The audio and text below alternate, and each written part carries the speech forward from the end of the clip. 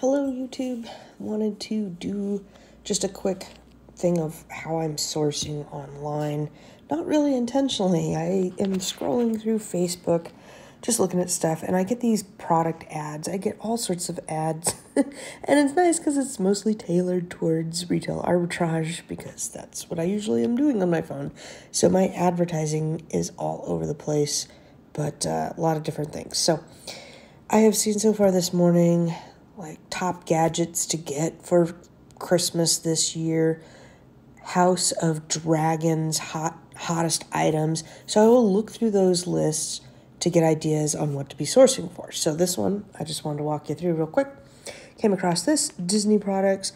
We got baby Grogu here. We got all sorts of cool things going on, and it leads you right to the link of where they are.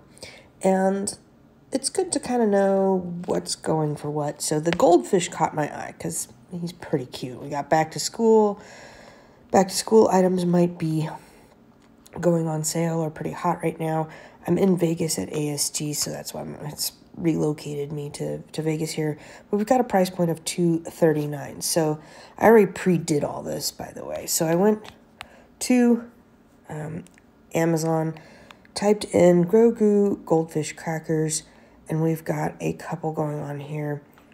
The second one is the Mandalorian, and he might be actually better, I'm not sure, with baby Grogu and him holding it, which I believe is also sold at Target. But anyhow, I was going down this rabbit hole that I wanted to show you. I got to stick to one rabbit hole, or we'd be on the video forever.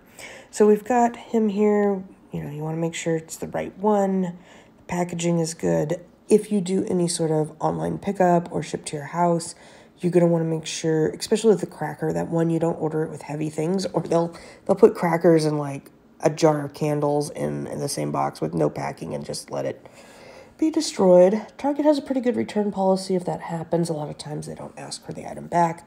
But if I was going to order this, I would order it by itself so it didn't happen that way. And or do store pickup, because then I can check the expiration date. And if I'm at the store, you want to make sure you have a good expiration date. At ASD, I had some guy try to tell me that, oh yeah, we've got good expiration dates, and it was going to be a Christmas item, and the date was February of next year.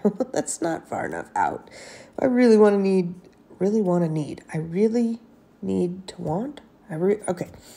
the expiration date to be more than 3 months out.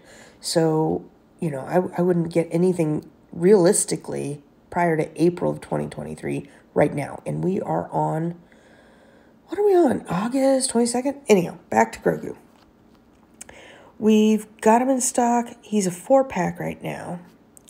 And if you scroll down right here, we can find the ASIN. So all I did was go like that, and I copied. It is $152,000 in grocery, which is a lot. I did not check the Keep Graph. I went over to my Amazon seller app, put it in, and kind of did the math. So it was $239, works out to about $10 a box. I would definitely put this in a box. Just the nature of it. You probably could get away with a poly bag, but I would probably want to do a box for these guys. During the Christmas season, like all of those lovely Milan cookies, I don't know, they're really delicious cookies with the M. They're kind of packaged like this. I put those in boxes. I put these in boxes. Do a lot of merchant fulfilling with these types of things. So they just go right in a box and you ship them out. Anyhow, boxes cost me between 50 cents and 80 cents. So you're looking at about a less than $11 purchase and a $4 profit. Now that's not amazing by any means. It's okay. It's profitable. The only thing stopping me on this BOLO right now is the rank. And my next step would be oh my gosh, I'm going to keep drinking my coffee. My next step would be to see how old this listing is, because if it's only maybe 20 days old, it could have potential for Q4. It might be a fairly new product. And then if we go back here, I thought they had done a variation. No, we'd seen this one. They had done 2 separate listings, not linked together, but we've got the Mandalorian over here. Let's check out what his rank is really quick. 187. So, you know, right now it's not the greatest rank, but this is a product I would recheck later and see what did the price go for. Is it still hanging at $24, or did it price tank down to $19.99? And if it did, then that's not going to be a good buy. However, sometimes these goldfish go on sale and you can get them 2 for $4, and that makes it more in your favor. Or you can stack different coupons or cashback type things with it, making it more favorable.